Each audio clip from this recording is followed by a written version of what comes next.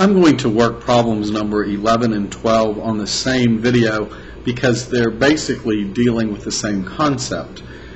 They're special cases of linear systems. So, let's go to the paper here. I'll meet you there in a minute.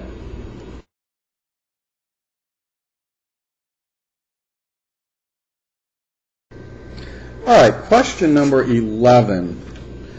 Here we go. We've got my graph grid right there for you to look at.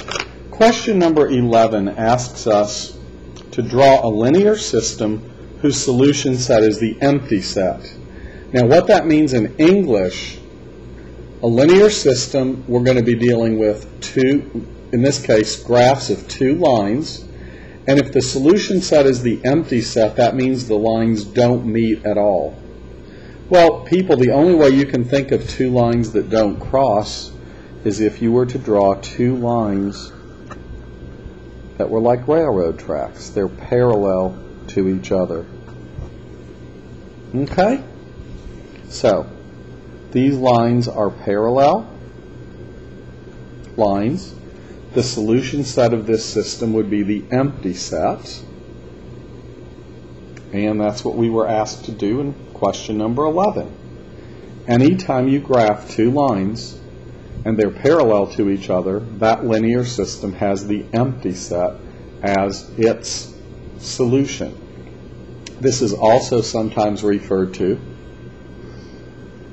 as inconsistent.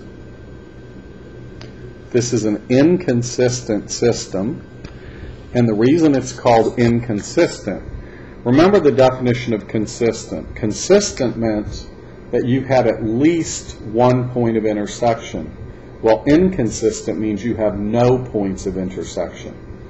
All right, let's look at question number 12. Let me darken my axes back in here a little bit. Here we go.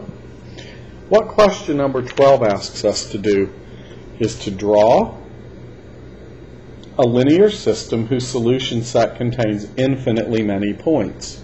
Two lines that intersect infinitely many times.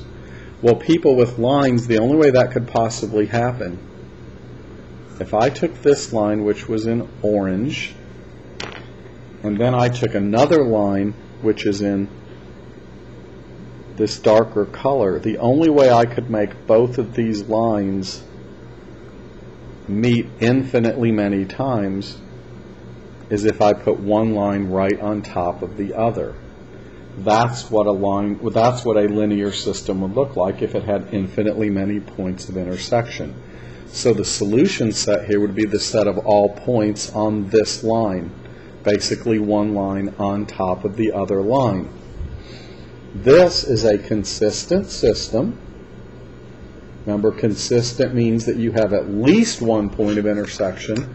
Well, this one has infinitely many points. And this is also sometimes called a dependent system.